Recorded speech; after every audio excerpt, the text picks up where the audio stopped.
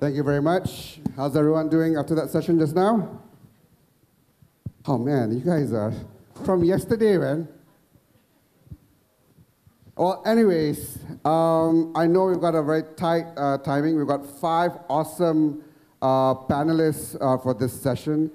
The topic is quite a mouthful, but I think to simplify things across, as we had some conversations earlier on, the framing would be pretty much setting a baseline so that we're all clear. Where are you going, man? 4 amazing panelists. I thought belum start, then he already like, I'm out of here. So the framing again is so that we're all on the same page with regards to CVC, and the various panelists here has different views and operating models that they have. So let's start the ball rolling on that front with the aspiration that you guys will be able to have better clarity in terms of answering the few questions, I guess, as a premise. If you're a corporation, should you be looking into having a CVC element within your organization or not? If you're a startup, what does it mean in terms of dealing with a corporate that has such an arm? And what are the views and what are kind of interactions or expectations that you should be looking at? So without further ado, let me just perhaps start with Soonhee to just share briefly your framing from your organization's point of view so that we can set the stage as we go around. Hi, everyone. I'm from OptSEA, corporate venture arms in Southeast Asia for OptSEA Group. A little bit quick introduction. OptSEA is the digital marketing agency firm in Japan. Public company listed in Japan. Well, we've been doing the venture investment in Japan quite a while, but for Southeast Asia, we relatively new, started in 3 years ago. So question was, sorry? So basically, the company is a core business. How do you view your investments and how does it relate to CVC? Yeah, I'm sure each corporate ventures have a different formations. Then we have a couple of the type of formations ourselves. We have, of course, a traditional GP LP formation in Japan, and also strategic minority investment function also. At the same time, as more of the balance sheets investment. So in each level or regions or stage, we utilize all those functions in different way. All right, cool. Kharil. So I think it's very hard to answer the question in general terms because it really does depend on the kind of company that you're coming from. All right, so this is in the context of Axiata Digital specifically. Yeah, and then I guess I can talk about Axiata, and we went through a lot of pain, and some of you who were at my presentation this morning will know some of the changes that we had to do to actually create a model that has some chance of success. I would say that a lot of the large incumbent traditional companies that had tried starting up a CVC, they're completely fucked up now. They're all gone, right? And the returns have been abysmal at best. But then if you have companies like Rakuten, Tencent, some of these great esteemed speakers here, I think there's probably a lot more understanding around the role that the CVC can play to enhance the business that you're coming from. I think there's often a kind of a misguided view around what the CVC is meant to do for the corporation. Right. And that's a little bit why people get frustrated after a while. Board members, shareholders are saying like, why are you playing around with this little thing here, right? Cool, perfect. SaeMin. Hi, my name is SaeMin. I run Rakuten Ventures. It was founded about 4 years ago. It's about a $285 million venture company. We have offices in Singapore and Japan. For us, we really started the venture capital firm as a true blue corporate venture capital firm. Our goal points are first and foremost, and to the end, financial gains. And we've invested in about 14 companies. But what we try to do is, as mentioned before, when the founder or group of syndicates approach a corporate venture capital company, one of the biggest issues is what is your goal point?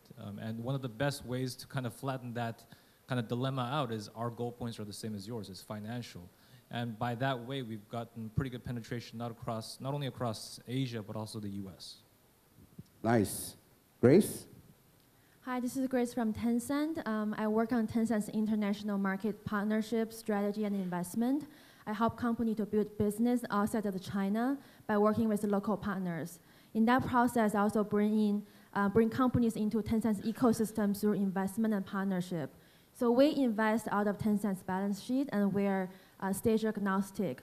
Most of the investment we do here has a very strong strategic angles.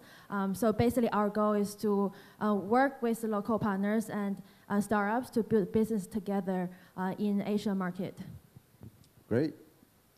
I'm Pravan with IFC. I look at internet investments across Asia, and then we look at a few other sectors that I'm building up in Southeast Asia, so healthcare, education, and a little bit on the clean tech side. So we aren't exactly a corporate, but corporate-like, I guess, in some sense, which is why I have to on the panel. So our team in particular, in some sense, is sort of it's a venture arm of IFC. IFC typically works with much larger companies, writes larger checks. We look at earlier stage from an IFC perspective. From a market perspective, really mid to late stage, so Series B and beyond, we invest anywhere from 3 to 30 million as part of a round. What we try and do is we align with the broader organization, so there is a strategic angle to what we do. So some of the mainstream teams will look at healthcare, they look at education, other areas that we try and invest along and leverage some of the expertise that they have within the system. And at the same point, we do look at financial returns as the core motivation, strategic fit as the secondary one, and then we have an additional one for impact, because as part of the World Bank Group, we look at an impact that comes with any of the investments that we make. Nice. So that sets a kind of a baseline in terms of the variety type of approach that each organization takes. Some are, as SaeMin puts it, pure financial. Then I'll figure out a way on how to link that back strategically. Tencent has a strategic approach a little bit on things, similar to IFC, and I think also with Axiata Digital too. But what was also important, what Kharil was saying, is managing expectations in terms of what are you there for, right? Because otherwise, it's going to get pretty screwed up as you move along the process across. Now, I want to make this panel session a bit more interactive. So at any point in time, anyone feels there's a compelling question, raise the hand, get the organizers to pass you your mic, and just shout out if you can't, I don't see you or anything like that, okay? So that keeps it a bit more, and more in context to what you want out of this particular session itself. So coming again, moving on from where we had just now, and I guess for the audience over here, those that's coming from the corporate end, that's possibly considering whether should I also move along the path of where these panelists organizations are coming from. The question would be, should I or should not, right? I guess if anyone from the panel could share in terms of, or an advice in terms of their thought process.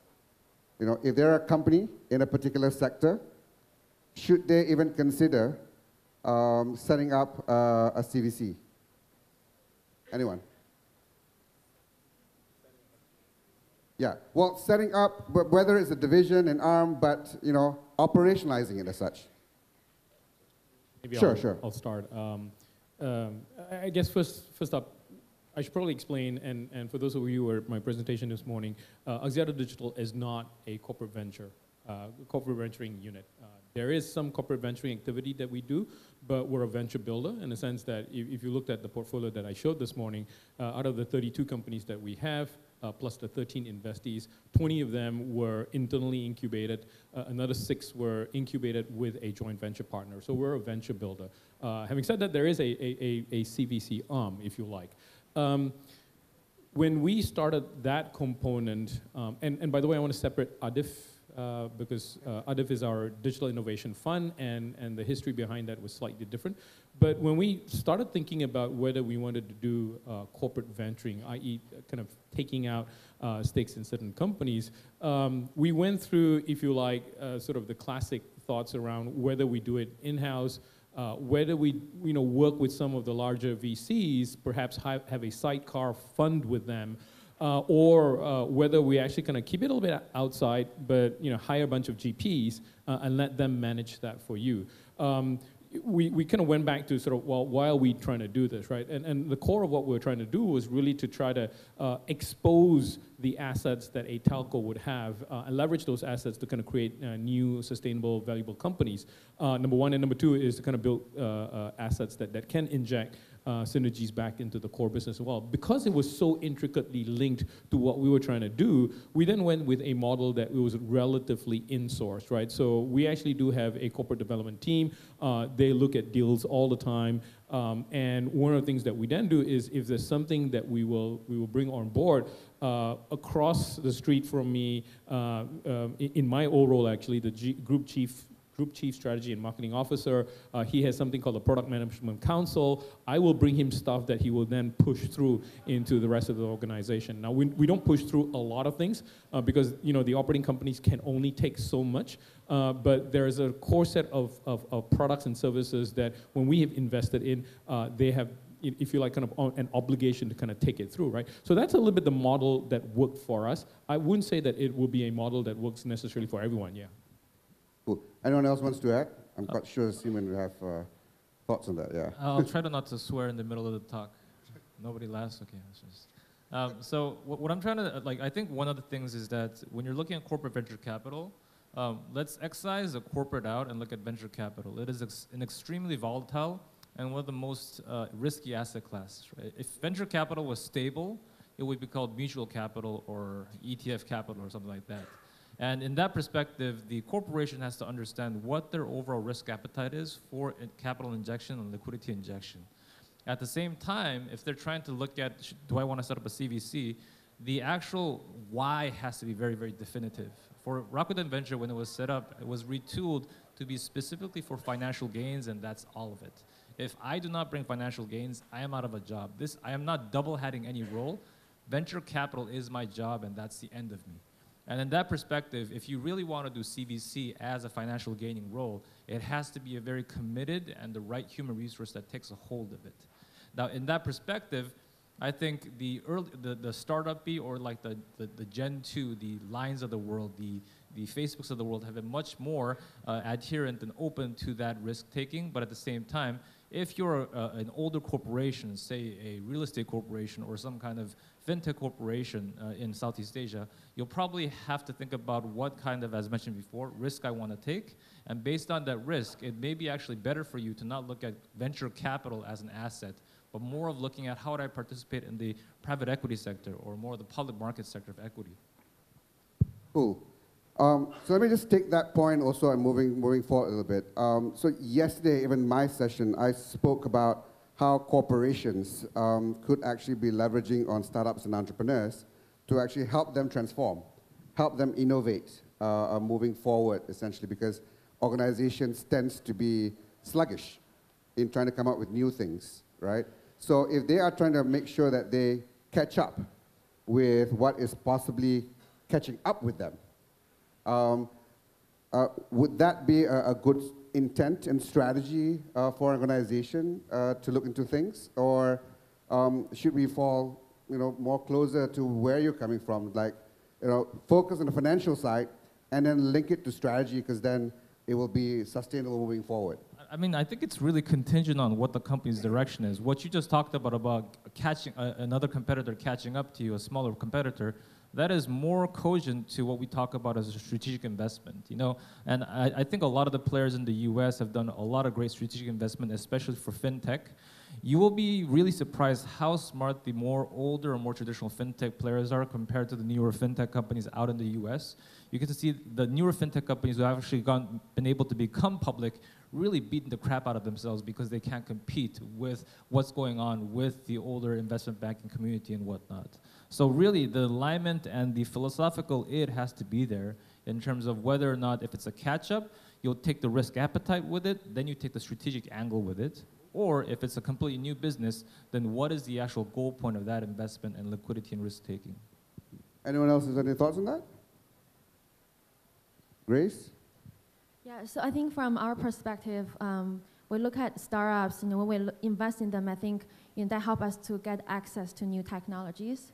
or new business models, or even bring us to new market. So I think that's a strategic angle we can see, and sometimes we can leverage what we have in China, the resources Tencent have, the knowledge that we have in certain verticals to help that startup to grow. So it's more of like a mutually benefit relationship, again, from strategic angle, not necessarily the financial. Of course, there always have to be a balance. You want to say something? Yeah. So just actually maybe a question for some of the more focused corporate. So with some of those kind of end goals here, is an investment actually necessary? So couldn't you structure this more as a partnership where you work with these companies and you don't necessarily have to invest and have the pain of, whether it's compliance, but also monitoring and all of that? I'm curious to hear thoughts. So we're actually pretty open. We can do investment, joint ventures, acquisitions, or even just a commercial partnership. Depends on the situation of the company and the stage of development, also the market. In Japanese corporations, it's an interesting cultural aspect where if you're saying I'm doing a partnership with company X, that actually bakes in the idea of strategic investment from the very start. It's a very cultural thing that works out there. Kind of similar to how Korean corporations work out, but more works on a heavily preferred basis. But again, you're correct that partnerships should be worked out and the least amount of opportunity cost should be taken when executing these strategic initiatives. Sometimes we start with a partnership and that will lead to an investment later on. Well, I guess the thing is, as the encouragement for more new startups, new entrepreneurs comes into the ecosystem stream, right? In order for them to be sustainable and viable, there needs to be players who's incumbents or even in the space or that's complementary in whatever way that may be, to ensure that both could actually be leveraging on each other. And that dynamics, if it happens and matures well enough, and all organizations are able to appreciate that fundamental, as opposed to just, you see, if you notice the profile of the companies that the panelists are representing, Rakuten came from an e-commerce background. Tencent, very digital centric. IFC, yes, World Bank related, but you got a particular goal that you're trying to achieve within that space or so. Axiata, telco, coming into a digital space per se. And with OptSEA, it's a strategic approach coming from whatever business that you're doing in Japan and looking at within the Southeast Asia region. But if we stretch our boundaries a little bit, right, what about other sectors? What about sectors that's not coming from traditionally where everyone is talking about over here? Are the similar strategies for those kind of companies? Should they be looking into the same line? What if you're a property developer? What if you are in a fashion business?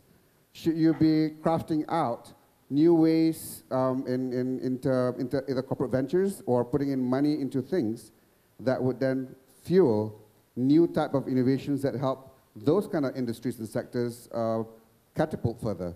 Thoughts and opinions on that? I guess it goes back to my question a little bit on just the ability for and what the end goal is and the resources available, because again, this can become a big distraction. So right. Within a corporate, if they want to get into other areas, to me, necessarily investing may not be the right approach. I think the partnership leading to investment, I think that's great, and then which could then lead to an acquisition longer term.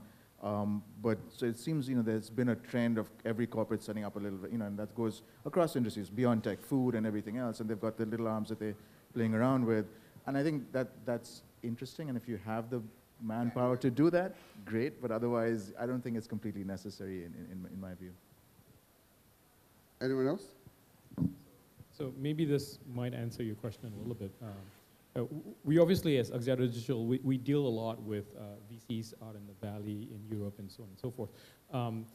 One of our partners in the Valley said, one of the things that look out for is when the corporate venture capital guys show up, because once they show up, it's time to get out, right? It's true, right? Because you now have stupid money coming in, right? I mean, apologies for the facetious comment here, but it's generally true that when VCs kind of see the CVCs guys show up, all right, then they go, well, this is time for us to get out. And usually they'll find the CVC guys being a nice exit path for them, right? what I find really interesting with company like Rakuten Ventures is, and I think we're all saying the same thing here, right? It's a little bit kind of what the objective is. What is our goal? With Rakuten Ventures, it's interesting that this is all financial return. I think this is actually quite privileged in that sense, right? Because sometimes companies, large corporations, and I don't know enough about property development, I don't know enough about fashion industry to kind of be able to comment, but I would imagine that most of their shareholders, most of their boards will say, hey, look, we want to kind of get in a sense of what the technology is going to be like going forward, but at the same time, we don't want it to burn a lot of money, we want some financial return of it. Those are conflicting agendas, right? And it's very hard to kind of for you to achieve both goals. If you are investing in technology, well, chances are that some of these technologies may not go anywhere, and you will burn the $20, $30, $50 million check that you've just written.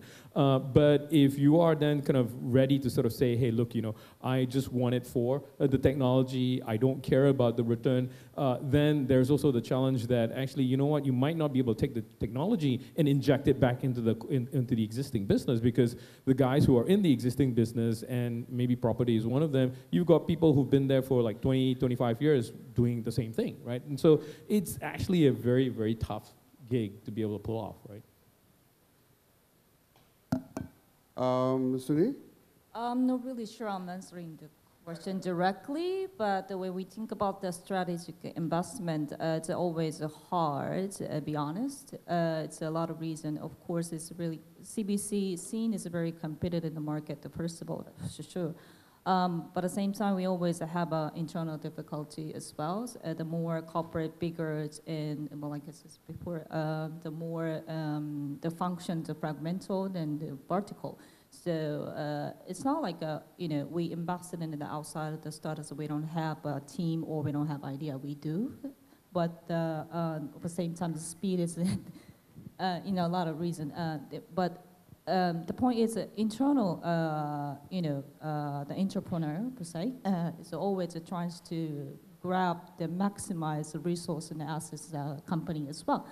So it's not like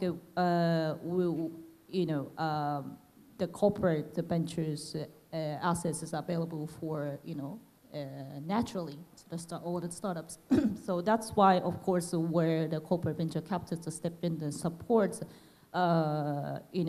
Clear the idea, what kind of asset, the resources the founders want, and it develops the action plans. Great. So let me try to remove the label CVC within our conversation, right? Because I think that stifles a little bit in terms of how we frame things also. If we remove that, and then even within looking back at the topic, and just focus now the next level of conversation into the benefits that can generate corporations and startups in terms of that collaborative component. Do you guys see this happening a lot more? Regardless of the mode of entering, whether through a venture approach, partnership approach, and whatever that may be, let's put that aside, right? Let's kind of zoom in terms of, can corporations and startups really work strategically to achieve mutual benefits? Mutual benefits. I mean, sorry.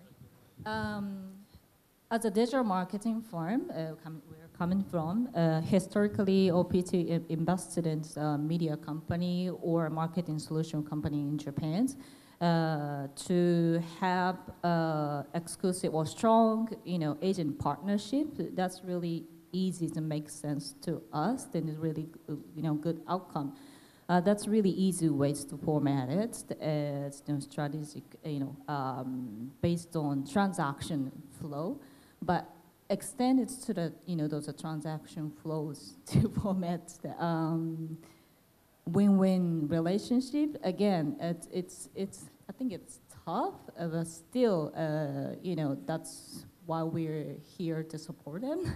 Right. So let me try and give an example of what I've seen in terms of how. So I've got I've seen a company that pretty much curates 10 startups from around the globe. They've got a competitive landscape. Products are pretty much similar as they go and approach their client. And what they've done is pretty much in curating those 10 startups around the globe, they were very clear in terms of the requirements. They've got to have launch in their market. They've got to have working capital for 6 to 12 months. And then what corporations does is actually, or this company does, is facilitate them in upselling them to their existing clients globally. Now, the value add that this company has is that because the product suite in other normal circumstances is the same between your company and my company, and when I get these 10 startups that may not be visible from a solutioning point of view to my client, I have positioned myself in a competitive advantage position compared to my competitor, right? And that's what I meant by, could this kind of thinking be scaled across sectors, across organizations? Because not many organizations are thinking so much along those lines. And you know, like I said, why I wanted to separate between the CVC element of it is to kind of shift focus, because otherwise we will, I mean, financial gains, straightforward, right? I go in, I see good revenue, good forecasting, good potential, I put money in. And to sell to board members or management committees is also an easy sell, relatively. But when you start selling to organizations, right, that we need to work with startups because it's going to bring value to us, and to what you're saying just now, sometimes because it's not so much on, it is, well, bottom line, it has to be a financial gain still, but it's a strategic call compared to actually otherwise. I think it really comes down to right sizing in terms of are you the right corporation to work with to that startup? I think one of the better examples of this is in the media business. If you look at, for example, Snapchat and then henceforth Snap's overall path to actually success and growth, if you think about how much Barton Sewell and WPP have actually had involvement in that process, for them to commit $14 million, $17 million, and now they're going to commit in 2017, I believe, about $170 million into the actual media spend of Snapchat. I think that is a very, very productive relationship where WPP is in the end looking for advertising space that is unique and holds a very interesting value proposition. Snapchat can provide that. Hence, there is an equity stake that has been taken by WPP, and at the same time, TrufflePig, which is the creative media agency that handles a lot of Snap's overall push for that, has actually been very, very fruitful. So all of these aspects put together, if you want to look at why this worked and the other partnership did not, I think definitely it's about timing and also right-sizing each other and to see where you can walk in the path. And again, these are tantamount and parallel to finding the right founder and right investor fit. Cool. Anyone else have any thoughts on that, or Pravan? Yeah, so I guess as I look at this, I mean, the potential win-win is obviously is great, and that's the holy grail, and the reason this is sort of everyone's chasing it, right? But to us, and we've had a lot of interactions with corporate investors in our portfolios. We tend to do a lot both tech and non-tech. I think the ones that are successful early on spend a lot more time understanding some of the details. So when you talk about being able to sell products through the corporate, you need to get to the next level of detail. How is that going to happen? What are the incentives? Will the incentives be the same as if those salespeople were selling their own products as well as the startups?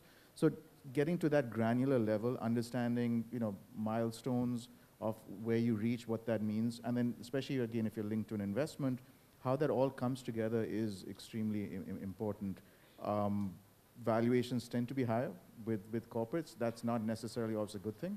Again, if the momentum is then you grow, that's fine, but otherwise from a future round you end up shutting out other investors because they see the valuation and say we're not going to come in. So I think there's a lot more thinking that needs to be done. For us, again, and this is going beyond tech, I think tech is relatively easier because it's a more it's an easier ecosystem to work with. Most tech companies have a specific way of sort of looking at this, and sort of the end goals and all of that are clear. When you get outside of that and you get again into healthcare and other non-tech areas, is where you really need to think a lot through how this will play out. Some of the things that we think about is, and in particular, this may be the end acquirer, right? So if that's the case and you're letting them in, especially too early in the life cycle of the startup, that's not necessarily a good thing, right? They've got access to all the data, all the good, the bad, the ugly, all is right there for them to see. That could affect what that exit price may be.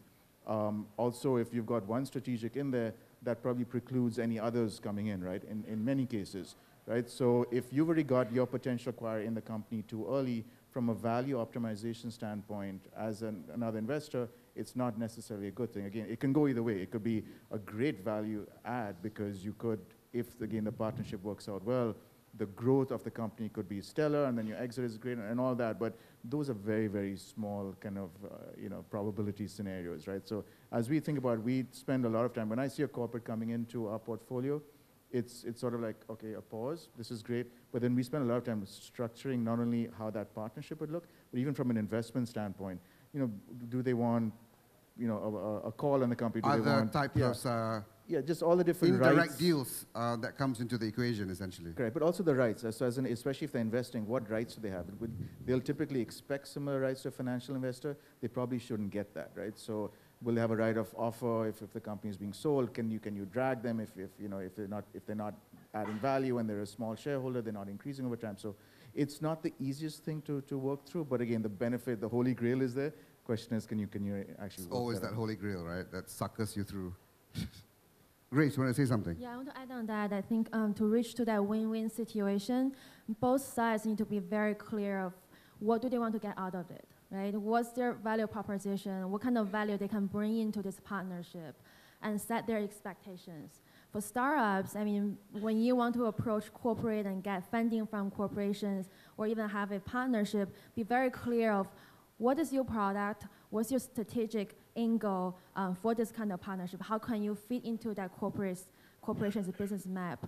And then think about, what do you need from corporations at different stage of your business development? If you have a technology, you prove that works, the business model works, then you need a scale, then maybe corporation can provide the distributions or user base for you. If you're building these features, you're thinking about maybe I can integrate my features to corporate's existing product, then that may take a very different approach. Nice. We've got about 12 minutes more. Is there anyone on the floor that would like to ask anything to any of our panelists here? Because otherwise, I know with this panelist, we can continue on just talking and talking. Great. Hello. I am working for a venture investment team in a Korean conglomerate. It's not a very IT technology or even digital-driven company. So it's easy for us. We started venture investment since 2011. It's easy for us to spend money, but the synergy creation is not that easy for us to generate. So because it's a big group, the people who invest and the people in the core business division, they have maybe different visions. Like, they're always complaining about why you invest in this company, spending the money we earned, but no synergy created. So I want to ask the guests, have you ever met this kind of obstacles, and how did you solve that? Awesome question. Of course, that's guys. kind of repeating what I'm saying. It's always internal competitive thing. We have to fight, how you say, office policy, politics. Office politics? Yeah, I was going to say that. Yes, it's.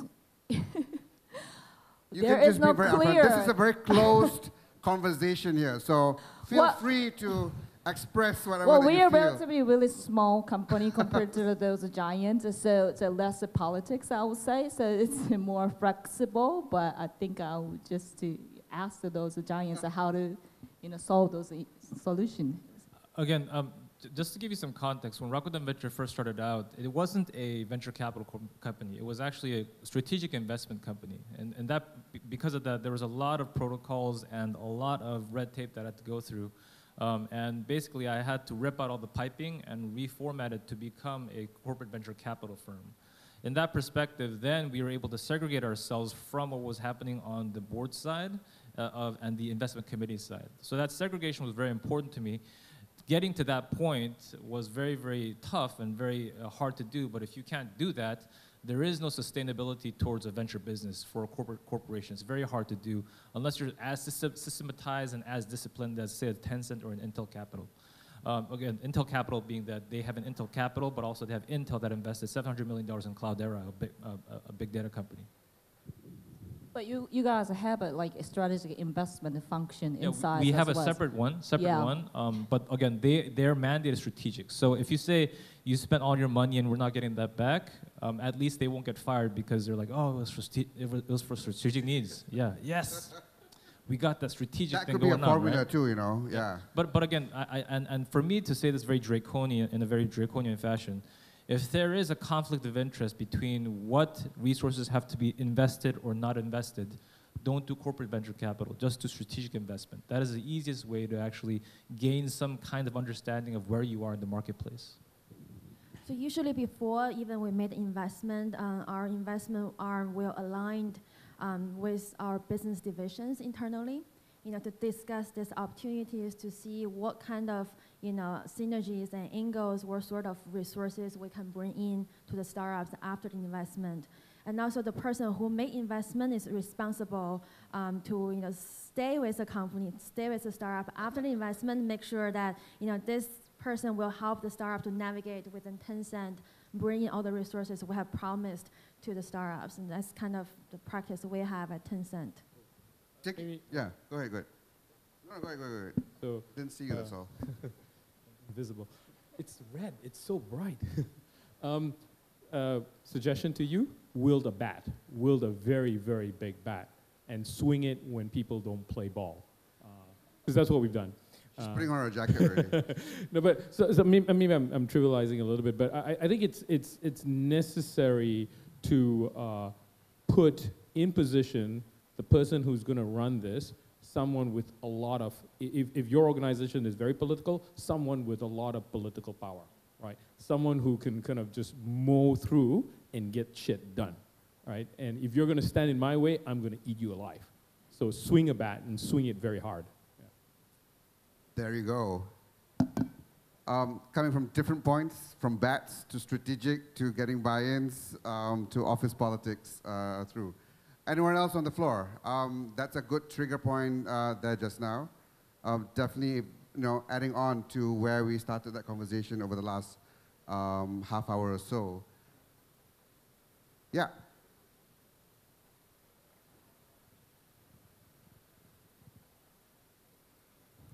Hi, I am a business owner, and as I'm listening to you, I'm very curious to know that the horror stories that exist, that have been written up about venture capitalists, or also known as vulture capitalists, the fact is that how do you bring value to investment companies, and firstly, how do you also assess their value itself at the onset before you go in and invest? I am very curious to know, because valuation seems to drive, everyone is talking about the motivation is to make money. So from a business builder standpoint, the intent is also to make money, but also to build a business. So I'm curious to know your views. How do you value a business, whether you call it the valuation cycle or the valuation formula? I'm curious to know, and what is it that you put as the intangible valuation of the strategic investment views that you have of a company? Could you kindly share and shed some light? Anyone want to take that per se? My 2 cents is that it's quite fundamental across the board, and it comes from every different point of view and the expectation of ROI that's coming out from a particular exercise. But if anyone else wants to address that. I guess there's maybe 2 or 3 questions that you talked about. I'll try to answer how do you add value, and then how do you evaluate the company. For the first question, in terms of how do you add value, Rakuten Ventures specifically invests in verticals that we know and understand. As in, what do I know and what am I interested in? And we particularly invest in things like advertising technology, artificial intelligence, marketplace models, and payment integrations and whatnot. So in that perspective, like for me, when I talk to the founder, I understand where the company is going. One of the important parts is that do we see in the same direction where the market will go in the next 4 or 5 years. If that's the case, then there's a much more higher chance that I'm going to invest in the company and that I can consistently add value to where the company has been going. At the same time, when you're talking about how do you value the company, Rakuten Venture takes a more markedly private equity approach in terms of what's available in the marketplace right now and what is the valuation multiple assigned to the top and bottom line of those companies, and then we try to come to some kind of agreeable extent. Anyone else? Pravan. So I guess similar approach from us. I mean, again, it's being clear what you want to get out of the investment. We may invest in sectors that we know well, in which case the value add is different from investing in sectors that we want to learn, and that's why we're investing. If it's ones we know well, we're coming in, and again, we're not exactly corporate, but we have large portfolios in most sectors. So when we're investing in an early stage company, it's really providing access to that portfolio, providing learnings. For us, it's also about, given we focus only on emerging markets, helping companies go across regions. And so in many cases, we're seeing, whether that's within Southeast Asia, we're seeing a lot of trend of India to Africa, so trying to help with on the ground over there. From the valuation standpoint, I mean, there's no science to it at the end of the day, right? I mean, you can look at comms, you can look at other things that happened. Who's to say that those people made rational decisions either?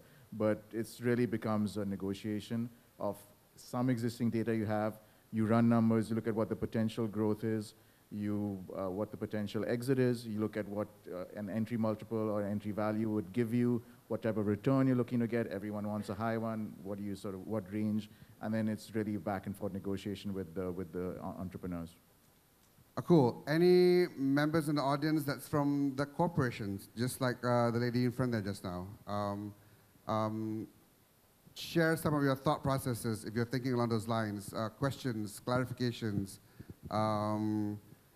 anything that you're thinking about or that's causing you to refrain certain things from happening, essentially.